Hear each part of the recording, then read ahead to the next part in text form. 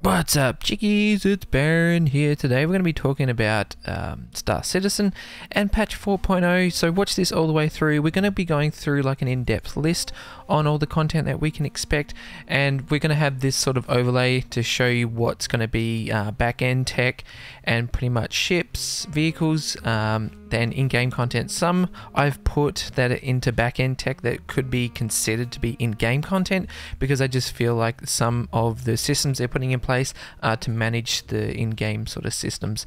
And what I mean from in-game content is like stations, interiors and tools and whatnot that they're going to be including within these patches. So we're going to get straight into it. Don't forget to join our Discord, check all the links in the description, and we're literally at 8,000 subscribers. I will be doing the announcement for that very soon, so whoever I get in contact with, I'm going to need you to contact me on Discord or by email that I've got down in the description with addresses and whatnot. I just need to figure out the logistics for that. So well, let's get into this. Let's stop talking about everything else. So for patch 4.0, we know that there's going to be a lot of content coming.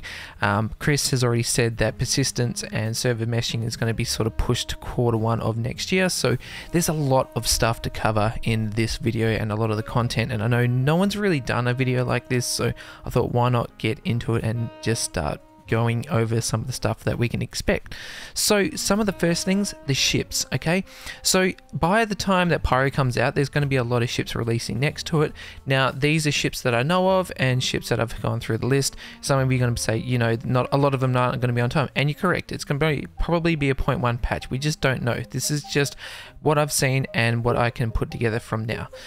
So ships and vehicles, we're going to have the Legionnaire. So the reason I say the Legionnaire is because the development time ends at the Q4, and hopefully this is when it comes into game, because we're also getting ship-to-ship docking in game as well. So this is going to need that functionality, obviously. The next one is the RSI Apollo. So this is the medical vessel with tier 1, tier 2, and possibly even tier 3 beds. It's modular, so that's going to be necessary for Pyro, even Stanton, but a lot of the times it's going to be probably needed within the Pyro system. The next one, you got the Argo SRV. So this is like the tugboat from Argo. This is going to be built, implemented, and balanced. Now this is going to be a really important vessel in systems like Pyro, even Stanton. When someone gets damaged and they can't move their ship, they can't fly anywhere, even if they run out of fuel, it's going to be something major. Now we've got the Tumbrel Ranger. I did skip over a ship because I want to leave that to last. Tumbrel Ranger, so obviously a lot of you know that's a two-wheeled bike, and I think that's going to be really important in sort of racing and just exploration in general, being the vehicle that it is.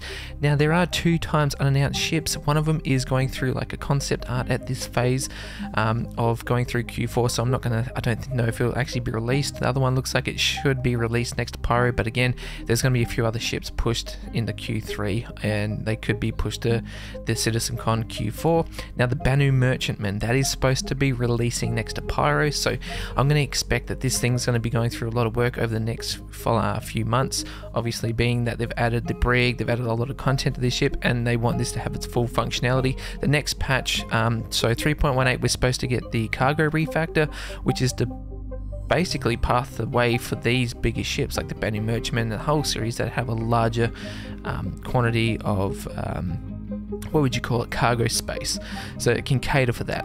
So now we're getting into back-end tech. We're looking at bug fixing and tech debt. Now this is for Squadron 42 and Star Citizen. So the bug fixing and the tech debt is basically, it's general bug fixing and optimization for all game features and back-end tech. So I'm going to guess this will help developers and team members sort of be able to do this a little bit better and sort of manage that process a little bit more with the control. Now I did have the weeks in duration on this, but I don't think that's really applicable to what we're doing right now. Now this is looking, the next one, data core deserializer, so a C++ star service that uses normal game tech to read the data core data, whether that be binary format or loose files, and expose it via a diffusion API. So this is looking to be probably a Q3, but then they could just finish it in the Q3 and release it into the Q4 to go with the 4.0 patch, because obviously Chris has said this is going to be a major patch, just like when they brought out 3.0. It's going to be a major stepping stone for the game and the systems that we are going to be getting in place and that we already have in place. So we have is ecosystem enhancements. Now this one is, I would call it in-game, but again, it feels like a back-end piece that would be something that would help with the front end and in-game content. So enhancing the realism of plants and animals in their aspects and behaviors to better immerse them in their respective environments. So we may even be getting animals in this. It doesn't have anything on the sort of the release view or the tracker, which, you know, kind of sucks. But again, this is going to be something that's majorly important to make the game look a little bit better and a little bit more polished. Next one is hex. Now, some of you might just instantly think Grim Hex, but that is far from it. So this is increased hex tools, features to set, enable player relations and developers to view and manipulate real-time data from all microservices in the mesh. So I'm going to guess this is something to go with server meshing to help with how everything communicates and how the data is transponded through the servers. So MISC support. This is miscellaneous support. So it includes general support for other teams, updating existing features, or small tasks that don't like necessitate a full entry. So I'm going to guess this is like just general support, like it says, just for the teams for the development side of things and just making their process a little bit easier. Now, the biggest one, persistent streaming and server meshing. So persistence is going to be something that is major. Now, obviously, server meshing itself and persistent streaming is going to be implemented slowly over time. It's just going to be put into the code and put into the servers, but it's not going to be fully implemented, if that makes sense. It's just going to be added in little bits to make the process of full implementation easier for the teams. So proprietary server meshing and persistence technology will allow Star Citizen to scale up its shared universe across game services or servers. Eventually, this technology will allow thousands of players to coexist in the verse. Once the first version of this is implemented, the number of servers and players will increase over successive versions. So I've heard their first version, they want to be at 100 players, which it looks like in Q3 there's going to be something implemented so that HABs are going to be increased to 100 player limit. So I'm going to guess that would maybe increase the server sizes to maybe 200 people, but I'm going to say 100 for now. So it's just going to make things a little bit better. For those of you who are worried about running into people more often when this is implemented, don't forget there's going to be 2 systems for this as well. So it's going to be 2 systems in the game implemented, and it's probably still going to be a vast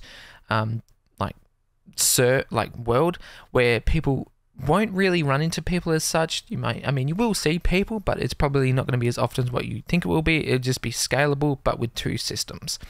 So we got resource management next. This system will handle resources for stations, settlements, cities, and all other locations. It will also unlock engineering station gameplay for ships, letting players manage power, CPU, fuel, shields, coolant, etc. So it's just making stuff easier for your ships. So that could also be an in-game sort of content, but then it's sort of working on back-end sort of stuff. Now, SQ42 vehicle support, this is obviously, it's in the name. Squadron 42 vehicle support.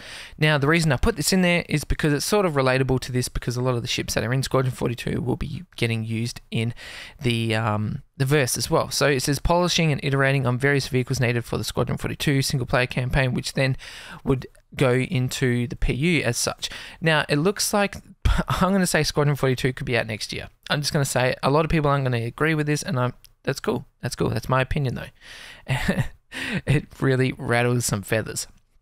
So now we're getting on to in-game content.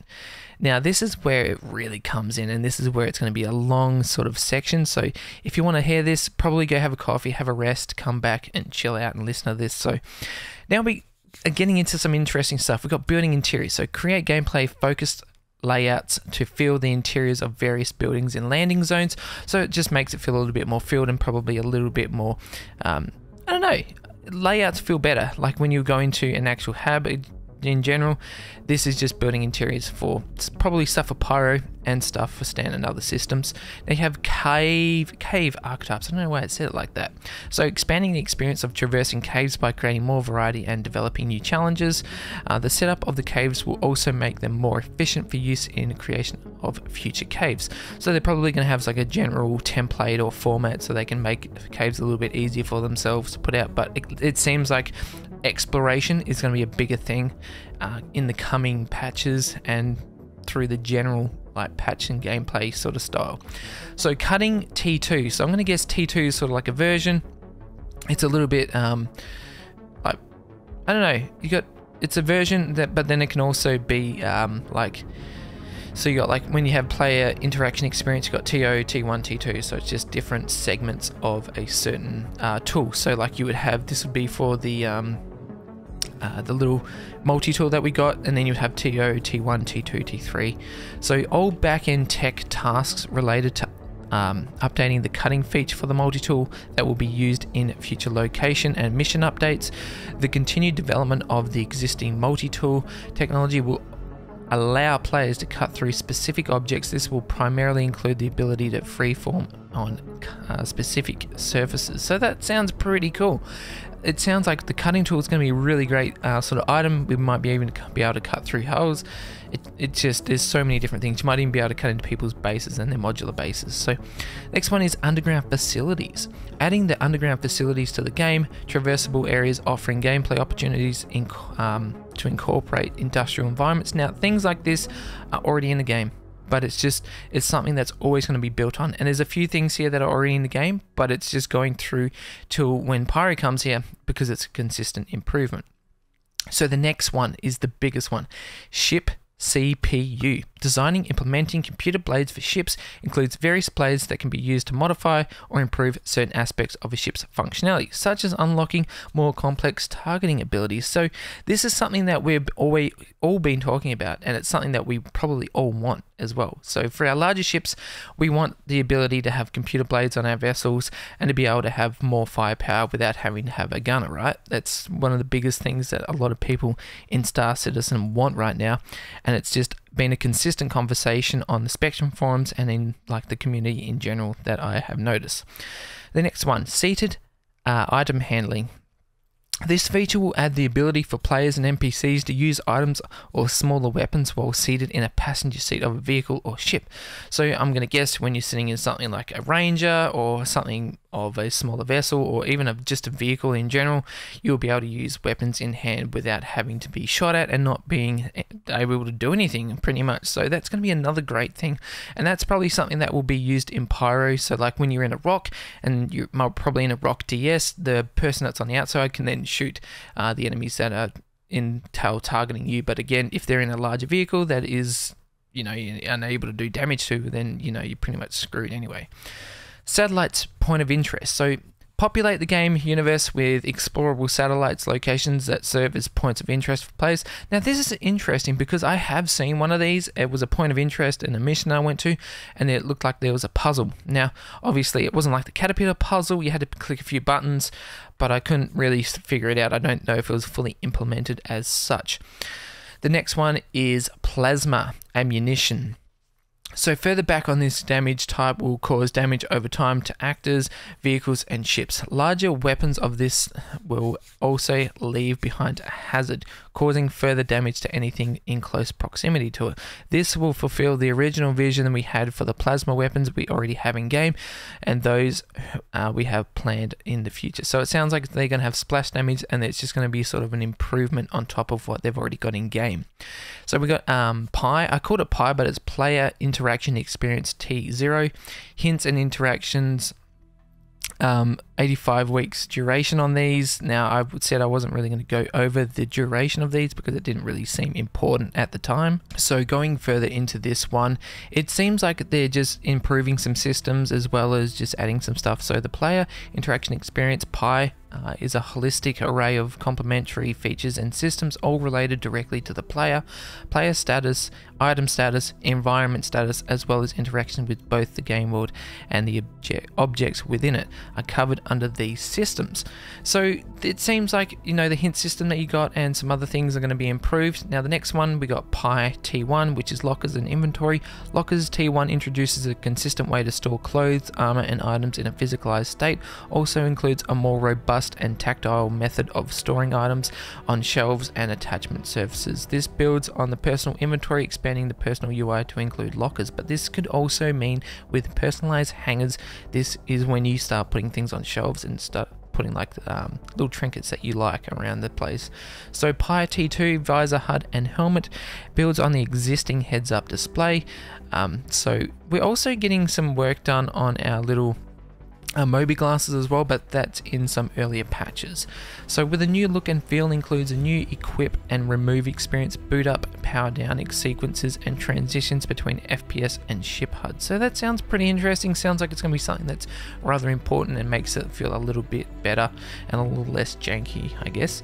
So prone T1, all tasks relating to the implementing prone lying down movement by the player and NPCs. So I'm going to guess we already have something like this, but it's just, again, it's something that's being improved and something that's consistently worked on, making things a little bit better within Star Citizen and making your life a little bit easier without having to make any sort of interruptions and just making things janky, which sometimes a lot of the FPS stuff is, but this should hopefully down the track make it a little bit better and a little bit more consistent.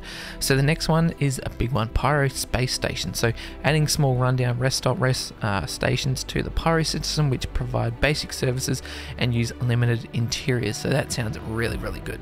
I can't wait for this. So Pyro system, planets and mission setup. So completing the initial foundational work needed to implement the Pyro system into the game. So again, that is something that's major for this patch. That is one of the pretty much the biggest parts of this patch, the most important part, along with server meshing and whatnot. So the next one is quantum simulation. So revealed at CitizenCon 2019, the quantum simulation will serve as the background economy for Star Citizen. Thousands of unseen simulated entities will carry out trade, commerce, piracy, security to populate, inform other game systems. So again, this is already implemented, but again, it's something that's consistently developed and worked on. Team members are never going to stop working on this. It's just going to go through different phases and better phases, making it a little bit better of an experience for us. So the next one is Quantum Travel Experience. Updating quantum travel mechanic to move players in a more physically realistic way and improve the general QT experience, adjusting new spooling and calibrating interdictions and entering exiting work. So it seems like it's just something to improve the system, make it a little bit more streamlined for players and just in general improvements. So that'll be something that's really interesting to see. Next one, we got raster. Now, at first I was like, what is this? But then it made a little bit more sense when I read about it. So implementing raster, a tool that allows the placement of modular structures on planet surfaces, including the deformation of the surrounding terrain to accommodate it. So pretty much flattening surfaces and making it easier to build on. This will eventually be used by players to place their own structures, such as with the Consolidated Outland Pioneer, which is something that we need, and hopefully it won't be too far away after this patch, which I'm going to be very interested to see what 2023 brings for Star Citizen. I think for content-wise, it's going to be fantastic again. So the next one is rescue transport missions. So taking advantage of AI, follow behaviors to create missions where players transport customers from one location to another. Allow with prototype mission where players must rescue imperiled clients from dangerous situations and escort them to safety. So this seems like it's going to be something that's team-based. You might be able to do it by yourself, but obviously you're going to need people to do this. But that seems like it's going to be something that's really cool that will again change Star Citizen and the way people play and the way they structure their fleets, unless they got a really big ridiculous fleet. So we got next one is room depressurization, creating the ability for players to increase and decrease the atmospheric pressure in a defined closed room. So that seems like it's going to be really interesting. And again, what happens when you open the door? Will there be like an atmospheric or depressurization where it could cause an explosion upon opening something and you just have to sort of stabilize the room before you do so? That will be interesting. So ocean shader improvements, that's already in the game, but again, it's getting reworked. The ocean shader to use more physically accurate refraction and reflection with energy conservation, unifying the features set with other water shaders and balancing performance between orbital and close-up situations. So again, if you were out in orbit, it'll look a little bit different to when you're up close. Obviously, it'll be a little bit more defined and refined when you're up close. Next one will be interesting, outpost theme variants. So adding theme variants to colonialism outposts, which allows us to create different points of interest in the world. Themes will range from abandoned, mining, research, and many more. This is going to be really awesome. And this stuff's getting really good. Now you can see why 4.0 is going to be really, really great and something that's going to change Star Citizen forever. So one that we were expecting a little bit earlier this year but has been pushed back because of some other content and some back-end stuff that wasn't in the game: persistent hangars. Work that grants players the ability to have their own persistent hangars. This will also allow changes to the cargo gameplay loop by allowing players to pack their grids manually. So this is the cargo sort of refactor system included with the hangar persistence. But again, people keep assuming that packing their own grids with cargo is going to be something that's going to be a time-consuming thing. We're going to have NPCs eventually that can do this. It's just, we had AI Star Citizen Live not too long ago. But again, it's just think of real life situations. Like so far into the future, it's not going to be like a barbaric sort of caveman system. The next one, we got flak ammunition. This new type triggers on proximity or expiration, so like expiry and whatnot, causing a concentrated burst of shrapnel to damage targets in an area. So just like flak cannons in sort of World War II and even common more recent times as well when you're shooting at an aircraft. So the next one is derelict spaceships. We have this, but there's going to be more implemented. They're going to be improved and consistently worked on. So points of interest that will be scattered on planets. They will be derelict spaceships with some type of activity, puzzle, traversal, hostile AI, and some type of reward in resolving said activity. Released in 3.16, but this may expand with more being added over the two systems as I just mentioned. So the next one is incendiary ammo. This is a new ballistic projectile that burns on impact, causing the target to take damage over time and potentially causing items in the environment to catch fire. This is another really interesting one. It seems like we're getting different ammo types, and this is something that's going to be needed, whether or not it's going to be something for your weapon that's in hand or even for your ship at the time. That's going to be really interesting. Next one is another great one. This just keeps getting better. Is jump points. Building out the functionality, visual and audio effects for the jump points to use to travel between systems and setting them up in game, including necessary vehicle items and functionality, the jump points themselves and their inner tunnels. So if you've seen that video of the CitizenCon of the character sort of jumping through that jump point, this is something like what this is going to be, and it's going to be something that's going to be major between the two systems and all other systems in the future of Star Citizen. So if you have any questions about this, let us know down in the comments. Join our Discord as well. It's something that is very important right now. So the next one is Logitech modifying and tuning river tech to produce impressive lava rivers and lakes. So just like when we got rivers now, this is going to be something but the same, but it's going to be in lava. Next one is life support T0, implementing the first iteration of onboard life support systems in ships, which entails a ship component that generates air when turned on and management of said life support component within the vehicle loadout manager. So this is going to be something important. It could also be something to do with the Apollo and just ships in general, and making that experience a little bit more immersive and something that's a little bit more realistic in in some ways speaking, but not, in some other aspects. The next one, Lorville Cityscape. So this is a rework of the Lorville skyline to better fit the scale of the city and its in distinctive buildings. So it seems like it's going to be improved, something that's going to be made to look better, and just maybe even a general change. So like it says, a rework. The next one is an MFD rework. So this will both rebuild ship MFDs with their new building blocks UI technology, as well as completely redesign them in an effort to make them more customizable, better matched to ship aesthetics, and better at serving ship gameplay. So again, we may see these getting worked on generally over the next year or so, which is going to be really cool to see. Next one is Actor Status Tier 2. Actor Status Tier 2 looks at a variety of new elements such as hygiene, NPC status tracking, multiple bytes, DNA integrity, medical insurance, cybernetics, limbs, and cloning. So this sounds like something in back end, but a lot of stuff that's in the front end that we're going to need, like the medical insurance, hygiene and whatnot. So you're going to need to keep a good hygiene in the game to be healthy and whatnot, which is kind of ridiculous, but again, it's going to be something that's interesting to add this aspect to the game.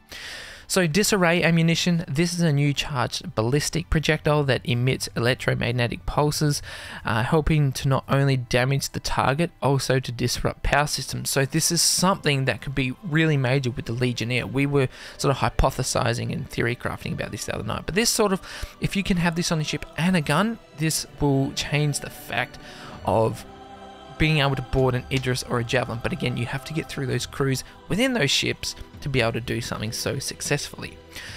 So distortion propagation, further work on this game type to allow correct propagation into systems. This makes the location of impact much more important, as powered items closer to the impact will begin to suffer more severely. This will fulfill the original vision we had for the distortion weapons we already have in game, and those we have planned for in the future. So this is something that's going to be really interesting and cool to see. I can't really build on this too much. It's sort of self-explanatory with the distortion weapons we have, but again, it seems like it could apply to some other aspects within the game, like the pyro system with its sun going into a supernova, or prolonged supernova, which isn't even a thing. So the next one, this is a major thing for the Legionnaire. So this is major. Docking ship to ship. So all tasks related to the feature that allow smaller ships to dock in larger ships while in game is pretty much worked on and implemented to make this a thing, which is going to be really freaking cool. So now a lot of people think that the ship-to-ship docking, having a moving ship with another one, is going to be something that you're going to have to sort of maneuver the ship around. That's not entirely true, because we have a docking procedure, and the ship that is in question, the Legionnaire, I'm rather sure that it has a docking procedure hacking ability so that it can dock and pretty much approve the docking access. And again, it may alert the pilot and whoever is on the ship and the crew, but it's just going to make it a little bit better and a little bit easier. So dynamic events. Continued back-to-back-end tech to support the development of dynamic events in Star Citizen ever-expanding verse. Now this is something like, well, we have Ninetales Lockdown, all the other ones as well, so Jump Point and whatnot, just making those sort of Xeno thread as well, but making them a little bit more dynamic. And again, there may be more of these and more concentrated amounts, because it's just something that Star Citizen is going to need. It's something that the game is going to always have, and it's going to be something that's really interesting and makes the game really enjoyable. So check these out. Let me know what you think down in the comments. It's really always good to hear what you all think. I think this patch 4.0 is going to be freaking insane. I can't wait. I don't know about all of you, but I cannot wait personally. So let me know in the comments. I'm always interested to see what everyone says. Let's not be too hostile. Let's not be toxic or anything. Let's just have a good time talking about this and look forward to the future of Star Citizen. Hope you all enjoyed. I'll see you in the verse.